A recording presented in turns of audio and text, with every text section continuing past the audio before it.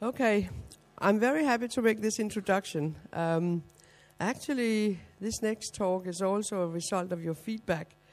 On some of the feedback forms in Boston, it said, get one of the Italian ladies to make a presentation. And when I when I saw that, I knew exactly who to ask.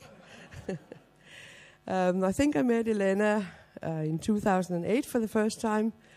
There was a different entry of the Italian congregation that year. It's usually just a group of people shuffling in, but this time it was headed by one very determined person with a red beret. And I thought, there's something here. So we talked. And then at the Viking Challenge, I found myself on the same team as Elena. And there are some people who, when they attack a problem, immediately decompose the problem and take all the steps from where you are to the solution. And I'm usually one of those, but I quickly realized I had competition in this group. And even to the extent that when we did the Sudoku, I have to back down because Elena was there organizing the team doing stuff.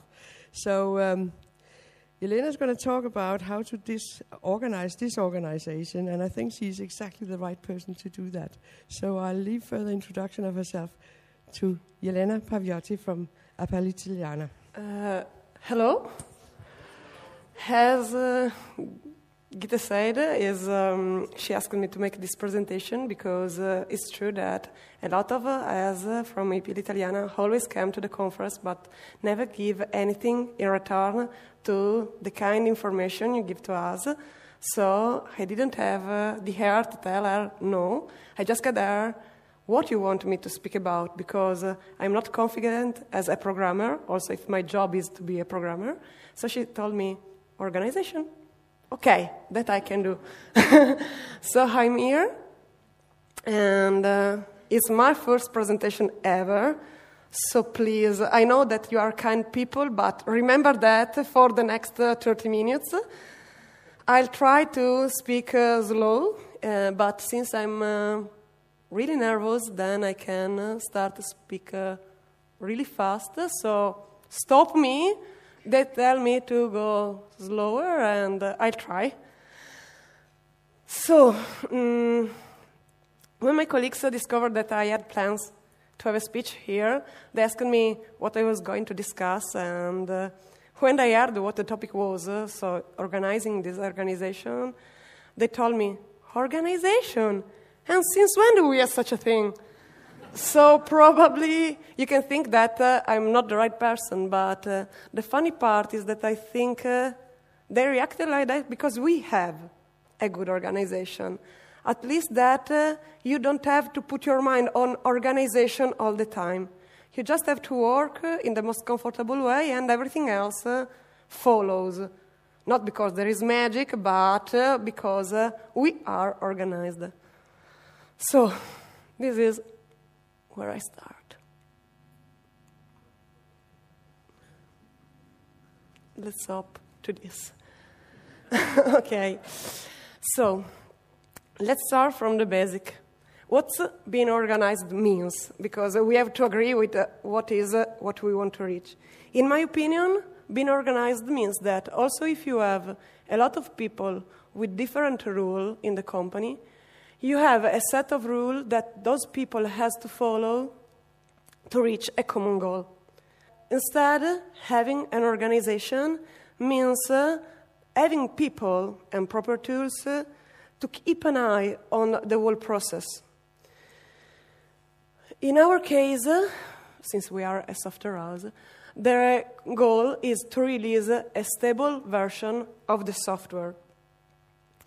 So, if you're working alone on your own project, then you don't have to care about all the people involved have to know what is going on. You're working alone, so you know what you're doing. And you don't have to worry about release date because you can release your software when it's ready. So you don't need an organization at all. And all you need to be organized is to make and follow a to-do list. If you are good and lucky and you grow to have a small company with a few people involved and a few customers, then you still probably don't need to care too much about the release date, since your top priority is to make the customer happy as soon as possible. Since there will be not so many people involved, to keep everyone aligned, a chat during a coffee break will probably be enough to know what's going on and what everyone is doing. At this point, you still don't need an organization, and to keep being organized, a shared to-do list updated regularly by everyone will still work fine. What is difficult is to move to the next stage. If you have a lot of programmers working in different cities, a chat during the coffee break is not enough anymore. First of all, because you're not able to gather everyone in the coffee lounge anymore. This also means that you are not able to share with everyone the to-do list. So you also will not have few customers anymore. This means that you probably will receive a lot of requests in different moments, probably continually, one day one thing, another day another thing. So you have to change your way to look at things, because you can't start working on them as soon as you receive the request, as you probably did previously. In fact, if you behave like that and start working every time you receive a new request, your software will never be finished, nor surely you will not ever provide a stable version. So you have to start to fix the release dates, and you will have to consider that your list of things to do will have priority and things that are not going to be released anytime soon. So you start needing an organization, because you have to stop to just work as you were used, but with so many people, so many things to do, and so many customers waiting for what you promised them to give them, you cannot simply hope that things will go well.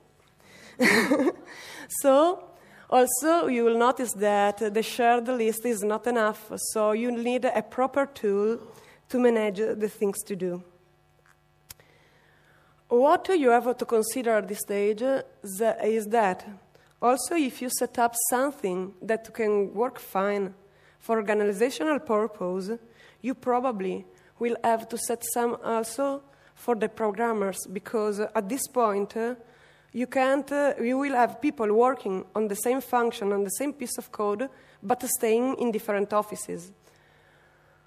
So you need to keep track of who did what, when, and, in my opinion, also why.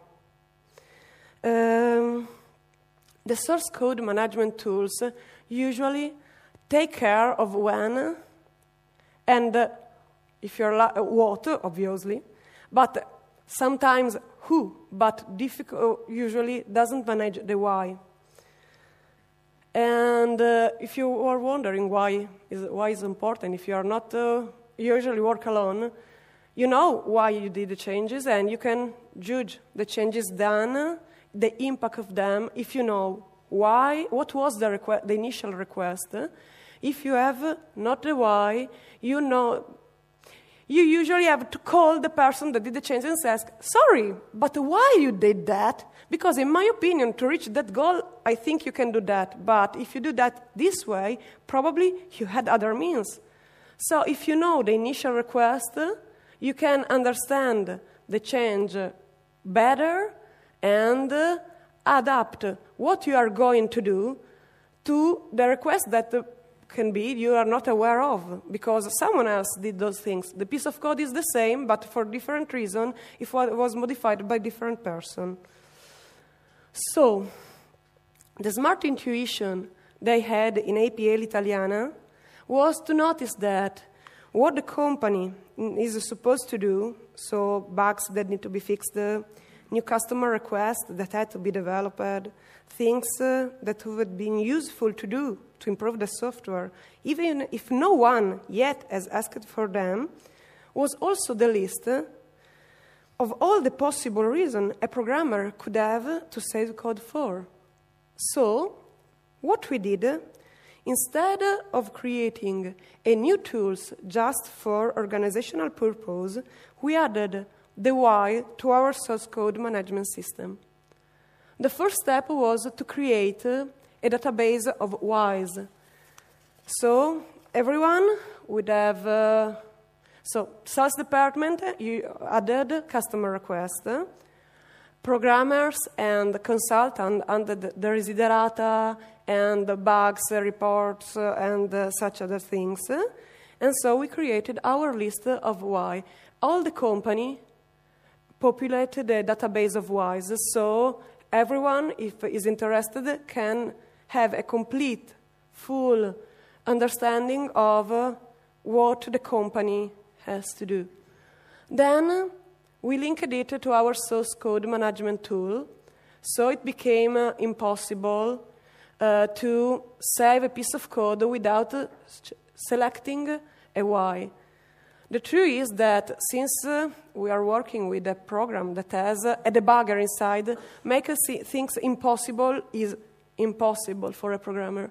So the way they choose is to make easier to use the new system than avoid it. And relating to the fact that programmers are lazy people, the system was easily adopted when they noticed that fighting was too much, too stressing. So then we had something that have the list of things to do, and was really useful to decide what we have to would be able or have to include in the next release, but was just slightly better than the shared to-do list. So we added more things to this database. One is priority, to know what is really important, or what is just a thought, it could be useful, sooner or later do that, and add this as a desiderata, or just to don't forget about that. And so when you work on that, you know, okay, this is a top priority for the company, this is just something we can do when we are free. That is something that never happens, but okay.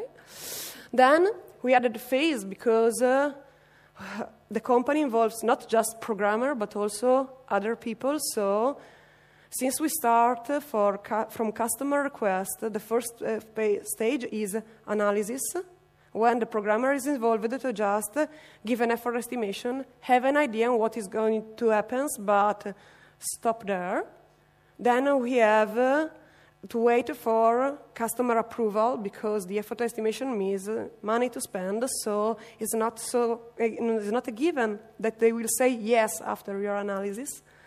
Then there is the actual phase of development, in which programmers are involved, and when they are supposed to have finished, they put it in test phases, so consultant can start to see if the understanding that there was with the customer is the same that the programmer actually developed, because you have to consider that you can have different point of view on things, and someone says, I want an import, then it means that he wants something that run an import on a schedule, so it can be different.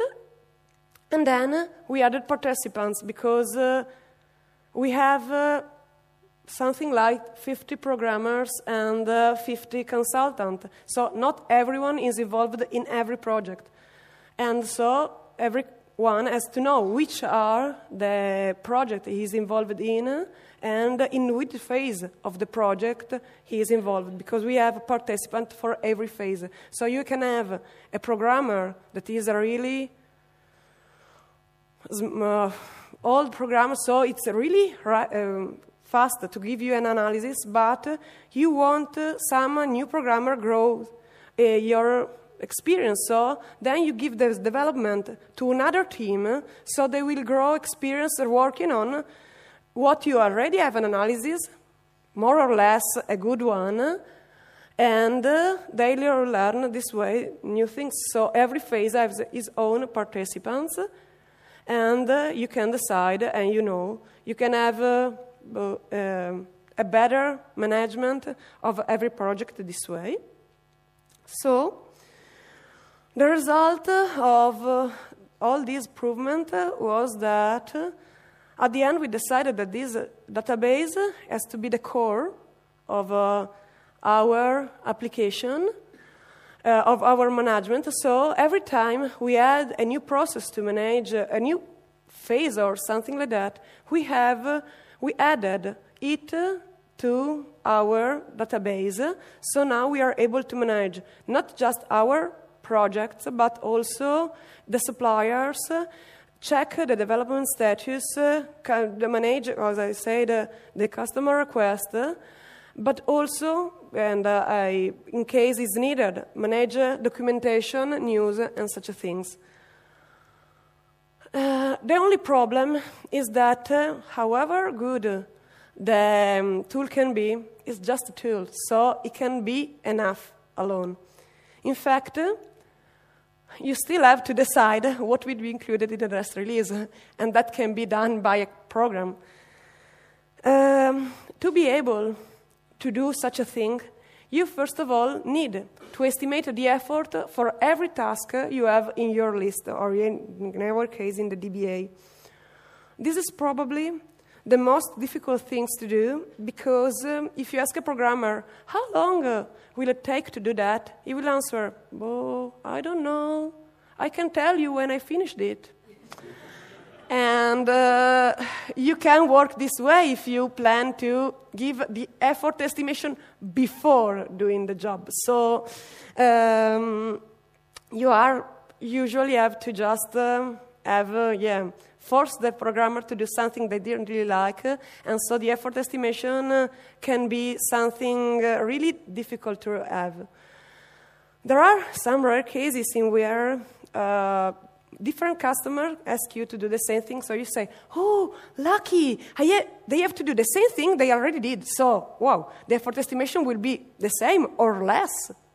But you're wrong, because a good programmer that is called to do the same things twice will not just copy and paste the code, but modify the previous code, make it more general, so you have to add more time to test the code already released. So your life will not be so easy. When you have the effort estimation, you have to decide how much time can be reasonable for testing, because you have to consider that a new release means testing new things, but also no regression tests. That are usually the most important part, because you can give a customer something that previously worked, but now, no, sorry, we had the things and that crashed all the rest. No, that's not a good idea if you want them to remain your customer. So, once you have decided these things, you can proceed in two ways.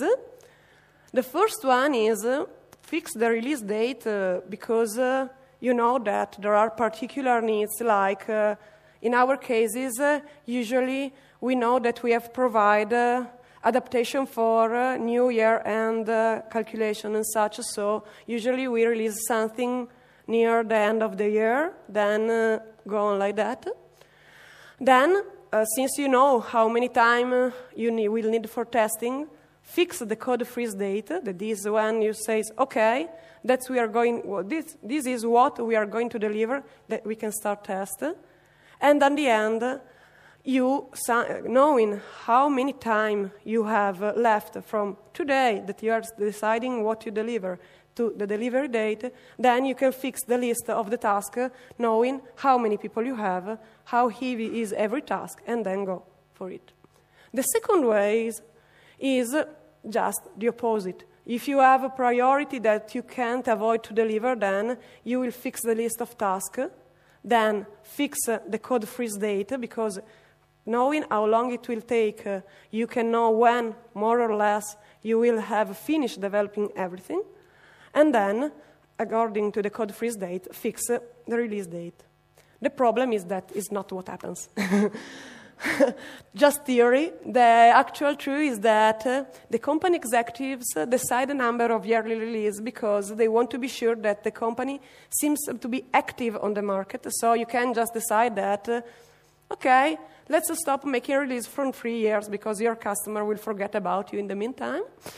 And so they say, okay, how many times we have to have a release every year? 3 times in our cases was the decision, because summer is a period that programmers, I don't know why, but want to go on holidays. So you have less people around, so no release during the summer. And then they also decide the period of the year, because as I stated before, your customer can have particular needs. So what's left to do is decide what will be part of the release and what will not. The problem is that, to be sure, sales department will tell you, I want everything. Development department will tell, consider that our effort estimation was probably wrong. We will take more time. So at the end, they usually make a bit of fight, and it lasts a couple of weeks. They have different meetings because every time there is the real life that stuck in, and so they have to stop. And at the end, if they are like that, you probably have managed to have a good release, because both are completely devastated. So they probably set it up for something that is in the middle, and so it can make sense, because if both are willful, then the fight will end with a good end. So once you have your basket filled and the date decided and everything, you just need to fix the real delivery date, not just an hypothetical one, at least 4 months in advance. I think it means real delivery date, because what the executive give you are an idea, the period of the year, but you need to give programmer a real date, because, just November, okay, then it was the beginning and they thought about the end, not the same things. Inform everyone in the company about it, because, you are usually deciding the next release when they are working on the last one, or managing bugs and such of the release just delivered. So they have their mind on completely other things, and so they can just not hear you. Sorry, another time. I have other things to do now that are more urgent, like customer complaining. Okay, go. Then you have to fix also the real code freeze date as soon as you fix the real delivery date, because this is the real important one for organizing tests and all the other activities that will involve the consultant. And inform everyone in the company about it too, because if they mistook the 2 dates, you will be fucked in any case. Inform everyone about what they are supposed to do for the next release. It seems trivial, but programmers can have a different to-do list on what the sales versus programmer department fight decided, because they can receive different information from what the company thinks is more important. Regularly check the status of the task you have decided to deliver. The fact that programmers risk to give an estimation just when the job is finished is not because they are just simply pessimistic people. Probably they learn to be so by experience, since strange things, strange bugs, strange behavior have the bad habit to starting to pop up everywhere when you just finish developing your things, and then nothing works anymore. So you have not finished at all. Remember that there will be unplanned tasks popping up all the time. The customer didn't give a damn about what you have decided to do. They want a thing. If they want something, they want something. So usually sales department think to, no, but we risk to lose the customer, so we can do that also. And so you will have your basket that is just full at the beginning and then become more. Remember that organization is just something you need in order to hope to notice problems when it's not too late. Okay, finished.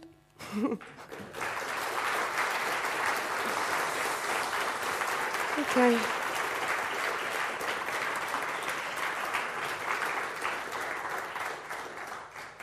I was, okay. For some projects, have you considered using agile development to speed up the, and can sort of have a continual release schedule? Sorry? There's a movement in software development where you're in continual development, kind of like but our software, we have, we call project things that can have an end. All the other things, we call them just improvements. And we are continuously improving things because, we deal with financial, and so when new financial instruments come, we have to adapt, we have to do things. We call project just really small things. So we can be sure that they have more or less an end. All the other are just tasks. And you can have a list quite long of tasks, and yeah. Who's your illustrator? I took the first images from Simon's cat, and that is videos you can find on YouTube when he exactly is dealing with this cat that is everything but not organized and not. And all the other I just search them with Google Pic, and that's all. One of the problems that we encounter in software development with deadlines is the ego-ridden programmer, which means all programmers, who are working on what I think you call tasks of, I would really like to get this new feature into this release. And so they'll work their butt off and cram it into the release 30 seconds before the cutoff date, and of course nothing works. Now, how do you manage this? Okay. When if we tried, I hope that we can go this way. But since one of those is this Carlo Alberto that founded the company, we can't. So we decided to deal with it in another way. So when we are in the code freeze phase, we have two different environments. One that is when you develop, and the other one that is derived the day of the code freeze from the actual development and became what we are going to deliver. So programmers that want to do other things that will be good to have or notice that they can improve things can develop them in the other environment when they are sure that in the development environment they works fine and will not endanger what we have in the actual testing environment.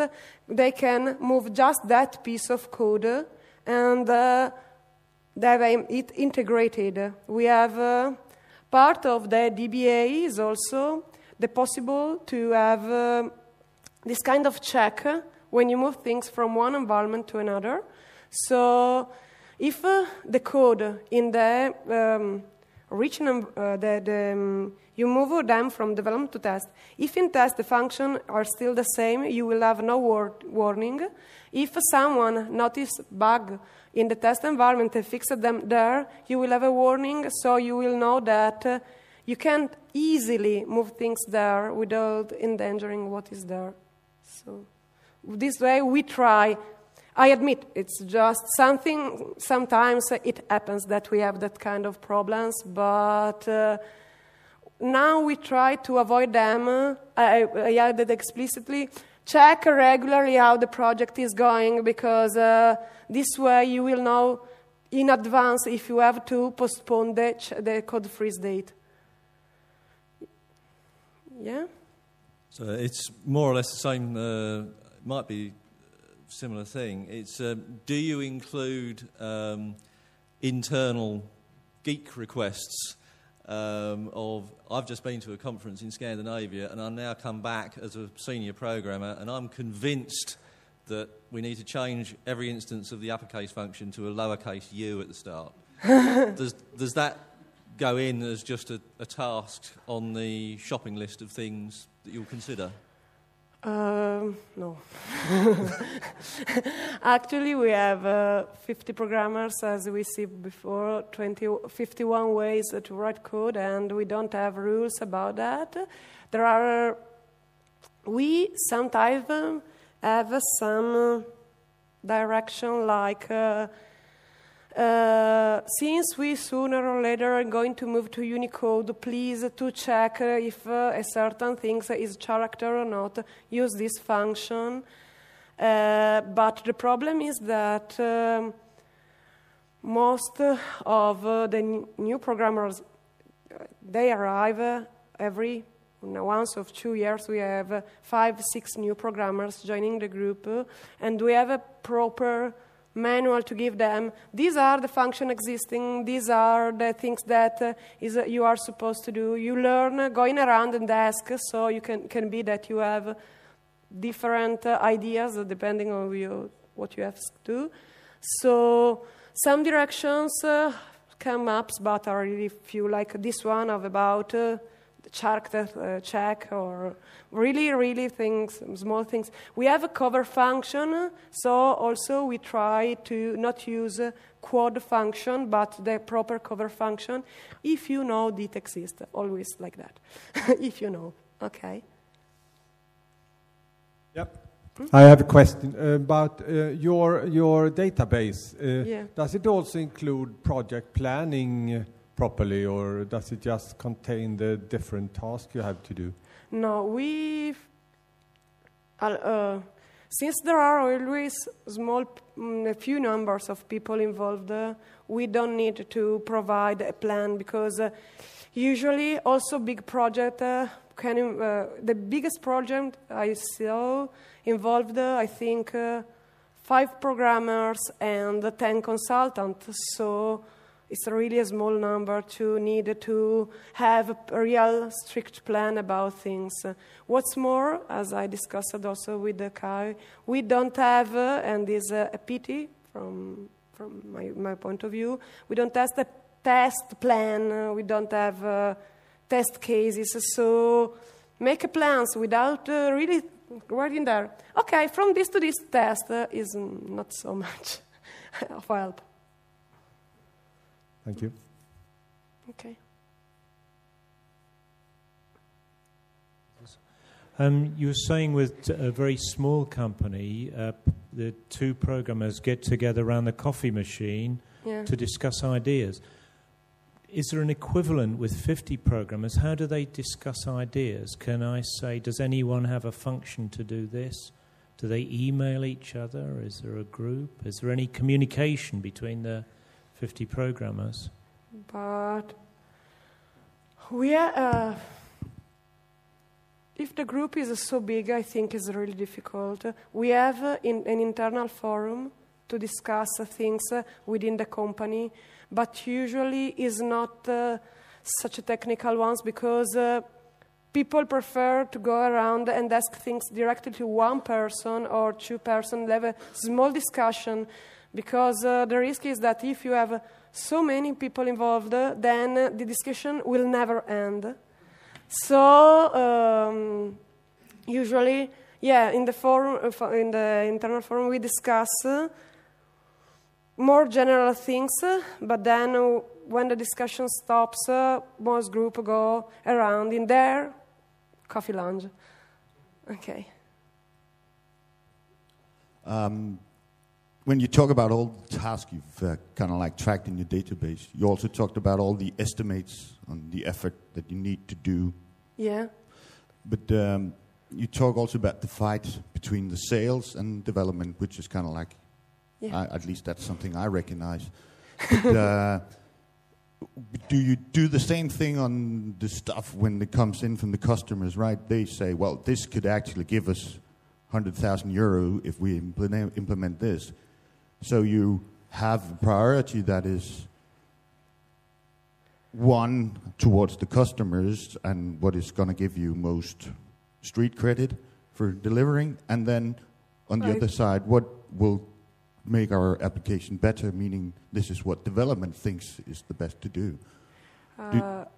So having both a priority from or an estimate from a customer point of view and from a development point of view.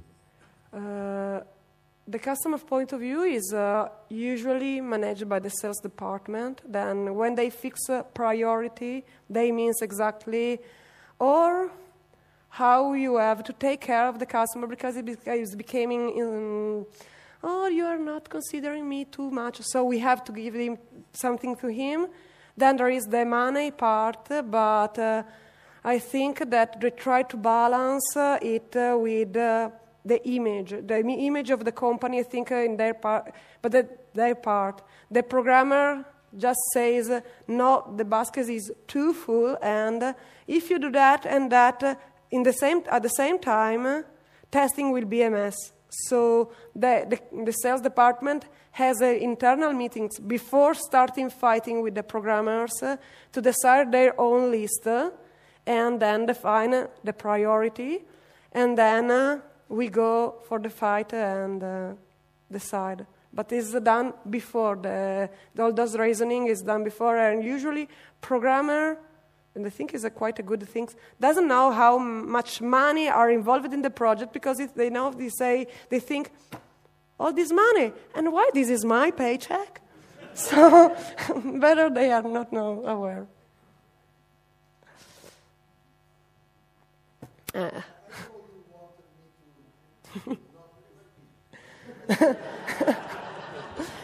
want only to say I liked a lot. I think it's true what you said. I think that when John asked to you how we tried to have something which looks like the coffee machine discussion, we do something which is, I don't know how to translate it. There is an internal rite called baptism. And you don't spoke about that, and you are the organizer of that. Okay. What Carlos says is that we have a phase between analysis and before the analysis phase that is sometimes not involves all the company. So it's not really what John asked for, but he involves who wants to participate. It is we call it baptism.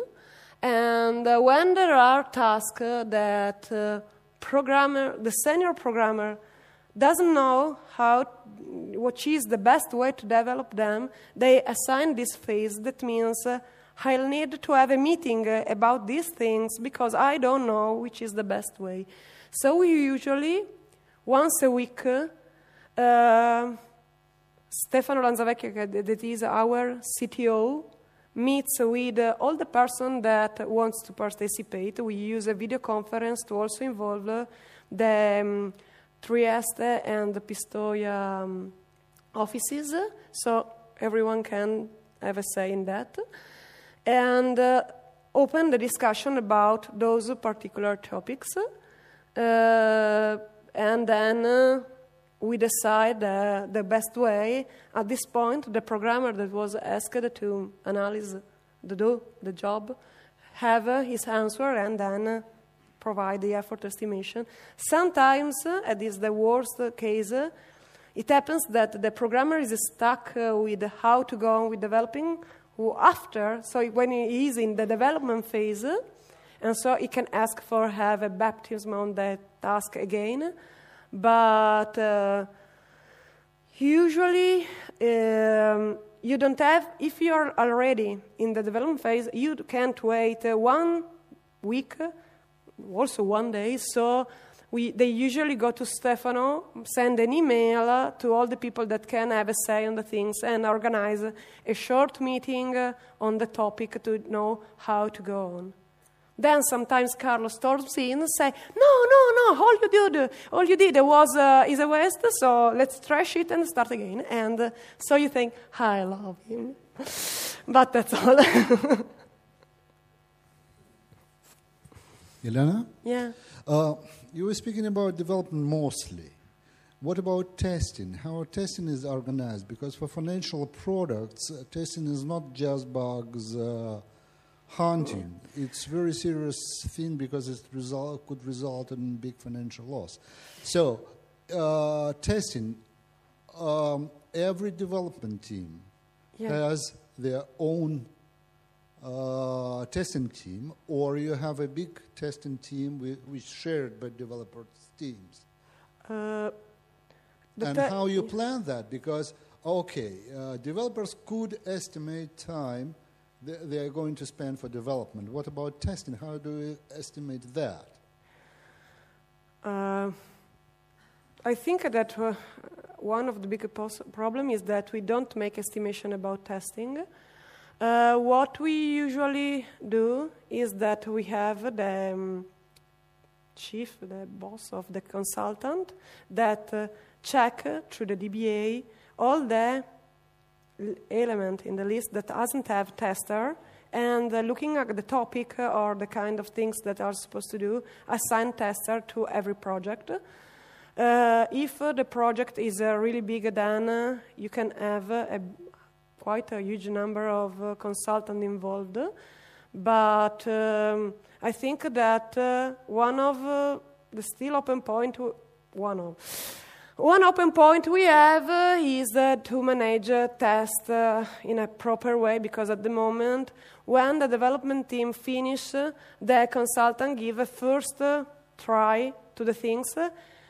Then, when we start the code freeze phase, all the software is to be checked, not just the few new things you did. And then all the company is involved in that. All the consultants are called to use the test environment also to give support to the customer calling. So they will be able to replicate whatever the customer is doing, see if no new problems, new things that isn't expected pop-ups, and then refer them to the programmers and so. But we are not so good in the test phase yet, sorry.